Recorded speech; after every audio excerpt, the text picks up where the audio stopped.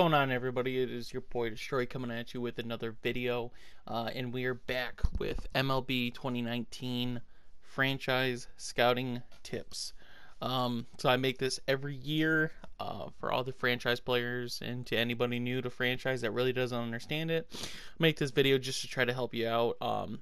And also I get tips from people too that help me out, and then we can make a really good scouting tutorial because scouting is very hard, especially in this game. It made it a little bit harder than the previous games. So I'm going to jump into it right now and start off with the scouting coaches. This is the first thing that you need to do is sign the best scouts possible. So we got a $3 million East scout.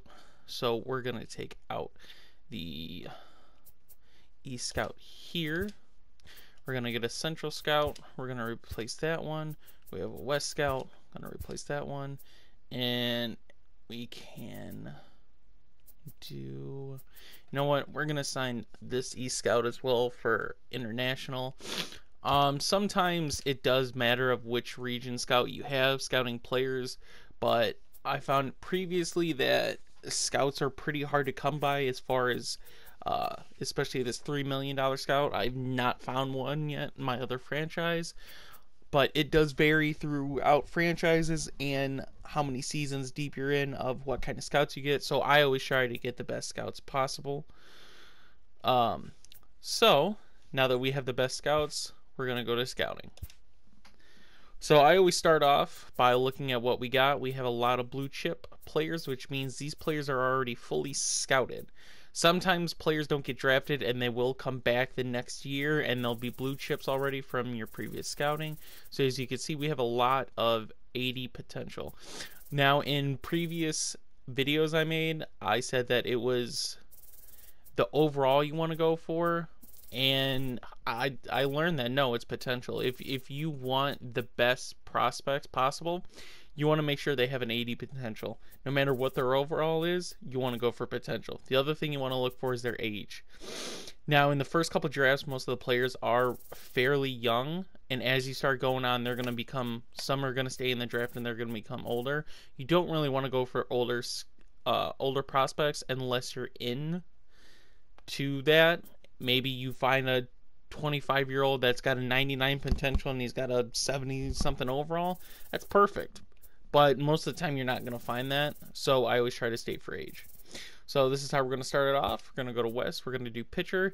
You can do with all the abilities, right, left. I just always stay on right and clutch. It doesn't really matter of how they do that. I mean, there's only so many players that are going to be in the draft, so you're not going to miss much if this is what you focus on. So I always leave it. So we already have one for that, so we're going to go to International for that one, and then pitcher. So what I typically do when I do pitchers is I'm going to sim for about 10 days. I used to do 2 weeks, but now 10 days is the norm for me. So as you can see, we're going to go to starting pitchers. And some of the players will pop up, others won't because you've already been simming. As you can see, we have a lot of 80 potential pitchers, which is awesome. So if you want to focus on pitchers in one draft, go pitchers until they say there's no more players left. If you're like me and you're just starting out, or you need everything because you're the Baltimore Orioles and they need everything, then we're going to go to catcher next. Catcher is a lot different than any other position because there are small amounts of catchers, especially in the West. The West always has the smallest amount of players. So what I do is I'll do 5 days for catchers. So we'll do that. As you can see, the West ran out of catchers. So infield, same thing. Like I said, if you guys want to go for the skills, you could do the skills. I typically don't. You can see the catchers, we got a few more 80s in there, which is nice. So now, like I said, we're going to do 10 days. Like I said, this is only for if you want to scout as much as possible with all the positions possible without overdoing anything. I said the West always has the smallest amount, so they'll end earlier than the rest of the regions. See if off the top they show any. There's one there. Like I said, most of the time they show it's just day by day that they'll do the red chip, which is a newfound player. So we got outfield. Like I said, we're going to do it for about 10 days. 9 or 10 days, give or take. And West is done. Okay. Now, this is where it's different from the last few years of franchise. What I always did was I did 3 days of simming. I do have one of the best scouts I found, so I'm going to see if maybe it's 3 days if you find a highly efficient scout. But we're going to try it out and find out together right now. So we're going to go potential. We're going to find each one's. So we'll go West. We're going to sign them. Find an East player. I'm going to sign them. Have to do international for that scout and central. So we'll test it right now. Like I said, I've never had this high of a scout, so we'll see. We'll go 3 days.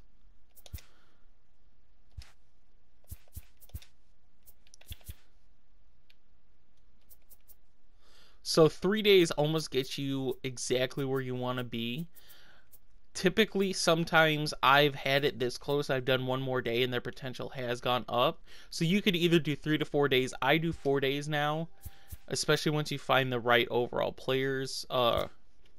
Or you're going for a specific area, you could do the 4 days. If you're just doing the general and you want to scout as much as possible, especially in the first year with the most amount of players, you'll do it 3 days.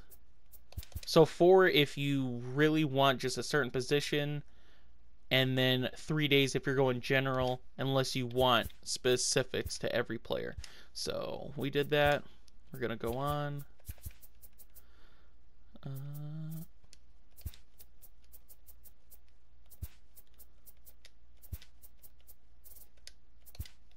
Now it doesn't matter which scout is scouting which region.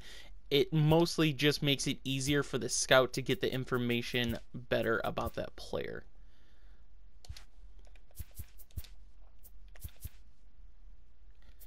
Now see, we did 3 days that time, and this is how much we got.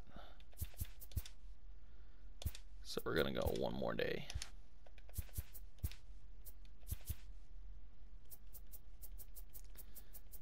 You can see, so if you get a $3 million scout, they're gonna be right here where it shows the efficiency. That's how well they're gonna be. So it all depends on what kind of scouts you're looking for too. Like I said, the highest paying, you get the most out of it overall. So it takes 3 days fully for a 92 efficient. I'm gonna say a 90 probably does it too. So probably 90 and up does it in 3 days. The rest are going to do it in about 4, and that's only that much. Alright everybody, and we're back with the draft. So the draft, we just scouted everybody. Not everybody, but we scouted as much as possible. In the first year it's always harder. The rest of the years it gets a little easier because there's not as much talent. That's always how video games usually are with drafts. So we're going to go into it because we're Baltimore, we get the first pick. So now we get to look, we get players. So you want to go after the highest potential, highest overall you have. So 75, 70 sounds good on paper, especially a 19-year-old. Like I said, we really want that 80 potential, and then whatever overall. So we have one Syria. Typically what I look at for pitchers too, just because it's awesome, is the hits per 9 and the Ks per 9, because that will help you out in the long run.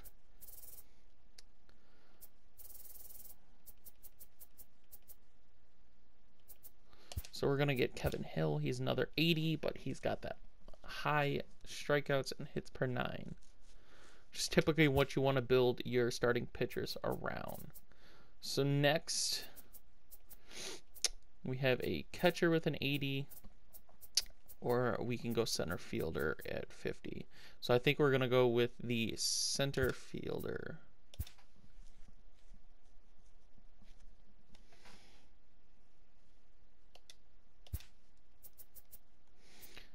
Next, we have a closing pitcher opportunity, so we're going to take him as well. So you can see we're pretty much running out of 80 potential that we scouted. So what I'm going to do here is I'm just going to go after some of these guys with 80 potential, high overall.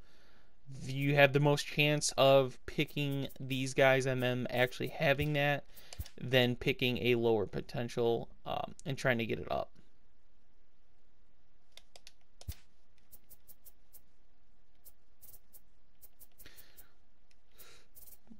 So already got a closing pitcher and a center fielder. This guy has a 75 overall, 80 potential, potentially.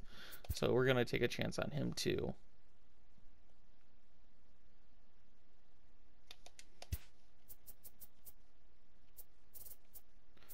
Got a closing pitcher. We're running out of the 80s possibly. So we're just going to take a starting pitcher. For me, the hardest positions to get in franchise, and I'm sure if most of you have played franchise, you can say the same thing. This year, it seems like it changed a little, but it's always relieving pitchers. Those have the lowest potential. You will very rarely find a or B potential on closing pitchers with a high overall. If you find a B potential on a relieving pitcher, they're going to have like a 55, 60 overall, and it's hard to get their potential and overall to go up. All right, now that we're done with the draft, we're going to go sign draft picks. So right off the bat, that first pitcher we took, he's got a 70 overall and then an 85 potential, so he's got a B potential. At the age of 19, he can easily crack the starting lineup. As you can see, he's got a 56 strikeout per 9 and a 65 hits per 9, which is amazing. Next, we got our center fielder. As you could see, he's got a 91 speed and a 96 steal. Easily have him lead off once he gets there. This one is going to take a longer time. As you can see, he's got an 89 potential, which is almost an A. It'll probably get up to an A if you have him playing in the right minor leagues. And he's doing good. The potential can go up, and his overall can go up very easy. Closing pitchers are always pretty easy to get in drafts. You can see 19-year-old, 89 potential, 70 overall. It's great. We're going to sign him. The starting pitcher, he's got a B potential. Anything 80 to 90 is B, 90 to 100 is A. It's just like in school. That's how they do the grading system, basically. 21-year-old, 66 overall, 82 potential, which means he could be a B. Left fielder, he's got a high C. He's got some really good contact and speed, which is awesome. That's what I usually go for nowadays, is I go for contact just to have people get on base. Now, this one is one that we failed at. That is a 19-year-old, 69 potential, so it's a D potential and a 56 overall, so we're not going to take a chance on him. This one's a different story. He's got a 55 overall, but a B potential, so even if he doesn't work out, we can always trade him because he has a B potential. All right, and that is it. That is how you do drafting year one. Like I said, it changes. You'll be able to scout more players and be more efficient as the game goes on because you don't have so many players to scout. If anyone has any more tips for me that I can help maybe make a new video this year and get some more tips out to other people. If anyone has comments, comment down. Any videos you guys want me to make with MLB, especially franchise, I'm a big franchise player, just let me know and I will make those videos this year for you. I'm very interested in doing a Baltimore rebuild because it's the hardest team to do. They have such a terrible major league team. Their farm system is terrible and they play against Yankees and Boston every year, so it's very hard. So if you guys want me to do anything like that, just comment down below, let me know, and I hope you guys enjoyed.